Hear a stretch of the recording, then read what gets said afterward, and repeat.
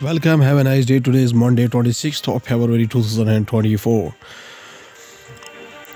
From the history point of view, in 1975, 26th of February, the country's first kite museum, Shankar Center, was established in Ahmedabad, Gujarat. Also in 1984, on 26th February, INSAT-1E, an all-India multipurpose Indian satellite, was dedicated to the nation. From the world history of 1993, World Trade Center bombing in New York City, and truck bomb bunker below the North Tower of the World Trade Center explodes, killing 6 and injuring over 1,000 people. Starting the newspaper analysis with the newspaper, The Hindu states that Netanyahu says ceasefire deal will only defer an Israeli military offensive in Rafah. Rafah is Gaza's main entry point for aid. The United States and other allies say Israel must avoid harming civilians. A person wearing a mask depicting Israeli Prime Minister Benjamin Netanyahu gestures as police use water cannons to disperse demonstrators during a protest against Israeli Prime Minister Benjamin Netanyahu's government aimed at the ongoing conflict between Israel and the Palestinian Islamist group Hamas from Gaza in Tel Aviv, Israel. An Israeli military offensive in Gaza's southernmost city of Rafah could be delayed somewhat if a deal is reached for a weeks-long ceasefire between Israel and Hamas. Prime Minister Benjamin Netanyahu said February 25 and claimed that the total victory in the territory will come within weeks once the offensive begins. The Hindu newspaper also states that privacy concerns in Mexico after phone numbers of journalist leaders made public. The eldest son of Mexico's president, Jose Ramon Lopez Beltran, said the incident began with a letter that contained threats and lies directed at the president and his son, Mexican President Andres Manuel Lopez Obrador. The eldest son of Mexico's president and the governing party's presidential candidate said on February 24 that their telephone numbers were published on social media and that they have received threats and insults. Both denounced the action.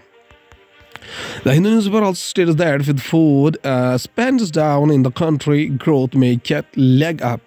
Government likely to wait for results of fresh household consumption expenditure survey that began in August 2023 and will be completed in July 2024 before pursuing the consumer price index reset.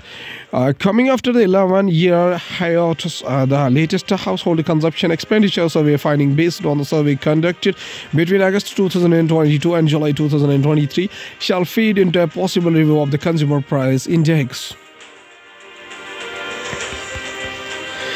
India's headline inflation is expected to trend down, creating more room for monetary and fiscal policy to focus on spurring growth rather than effort over inflation in the latest household consumption expenditure survey HCES that shows a lower proportion of food spent for both rural and urban consumers is used to rig the consumer price index. Going to the Hindustan Times newspaper states that Modi inaugurates mega infra project in Gujarat, and Prime Minister Narendra Modi during a dedication of the Sudarshan Setu, longest cable-stayed bridge that will connect Okha mainland and Bet Dwarka Island in Dwarka on Sunday. Prime Minister Narendra Modi on Sunday inaugurated infrastructure projects worth thousands of crores of rupees in Gujarat's Rajkot and Dwarka, besides virtually launching medical facilities across 23 states and union territories. The Prime Minister inaugurated the Sudarshan Setu connecting the Okha mainland and the Bet Dwarka Island, built at a cost of around 980 crore rupees. The 2.32-kilometer cable-stayed bridge is the longest of its kind in the country, the PMO said in a statement. The Prime Minister recalled his promise of not allowing anyone to plunder the nation upon assuming office in 2014. Scams worth thousands of crores, which used to take place during a previous governments, have all been stopped now, he said, underlining that the nation has leapfrogged to become the fifth largest economy in the 10 years as a result of the Prime Minister said. One can witness the re-emergence of places of divine faith and pilgrimage on one hand and the development of New India through a mega projects on the other hand. Hindustan Times also states that farmers attempt to unite hit a stalemate. Patiala, the six-member committee formed by the Samyukta Kisan Morcha SKM, an umbrella body of 37 farmer organizations, is yet to hold talks with the SKM non-political and Kisan Mazdoor Morcha, which are spearheading the Delhi Chalo protest. Farmers during the Delhi Chalo march near the Punjab-Haryana Sambhu border in Patiala district. Hindustan Times also states that India-Japan joint exercise Dharma Guardian commences in Rajasthan. Dharma Guardian is an annual exercise held alternately in India and Japan. According to the officials, the objective of the exercise is to promote military cooperation and enhance joint capability to conduct joint operations in semi-urban environments under the Chapter 7 of the United Nations mandate. The exercise will focus on the basis of high-level physical fitness, joint planning and the special weapons skills. Jaipur, the 5th edition of the joint military exercise Dharma Guardian between the Indian Army and the Japanese Ground Self-Defense Forces commenced on Sunday at a Mahajan field firing range in Rajasthan. The army said the exercise will conclude on March 9. What is the economy of the country from the business point of view? IOC, GAIL, ONGC fined for third straight quarter for failure to appoint directors. In separate filing, the companies tailored the fines imposed by the Building Stock Exchange and National Stock Exchange for either not having the required numbers of independent directors or mandated woman director in the third quarter ended December 31st, 2023. For non-compliance in April-June quarter, Oil and Natural Gas Company was slapped with rupees 3.36 lakh fine. Latest NSSO consumer survey indicates poverty down to 5%, Niti Aayog CEO. The National Sample Survey Office, NSSO, under the Ministry of Statistics and Program Implementation, released the data on household consumption expenditure for the year 2022-23 on Saturday, which shows a per capita monthly household expenditure more than doubled in the 2022-23 as compared to 2011 and 12. If we take the poverty line and inflate it with the consumer price index CPI to take rate, we see that the average consumption of the lowest fractional, the 0 to 5%, is about the same. This means the poverty in the country is there in the 0 to 5% group only, the Niti Aayog CEO said. Paytm's advisory panel chief says yet to delve deep to identify any issue with firm. By Reserve Bank of India order, PPBL will stop further deposits, credit transactions or top-ups in any customer accounts, prepaid instruments, wallets, fastags and national common mobility cards after March 15. Last week, the Reserve Bank of India had told Paytm Payment Banks Limited PPBL to halt deposits, credit transactions and top-ups in the customer accounts, prepaid instruments and wallets by March 15, extending its deadline by 15 days. Going towards the world news, including Nikki Haley. Trump campaign dismisses Haley after the South Carolina win she vows on to fight on. Netanyahu says a ceasefire deal would only delay somewhat an Israeli military offensive in Rafah. Nikki Haley forges ahead despite another loss. I am a woman of my vote. Serbia protests after Croatian foreign minister calls its president a Russian stooge. Ukraine security chief says 47 Russian spy networks uncovered last year. Earthquake with 5.6 magnitude jolts Indonesia's capital, no casualties report. Going towards the science and technology, watch this space. Odysseus spacecraft faces challenges like its name shake. The sun throws a tantrum. Houston based intuitive machines. Odysseus, a spacecraft named after the Greek hero, successfully landed on the lunar surface in a historic moment for private space exploration, and the sun recently unleashed three powerful X-class solar flares, the most intense category.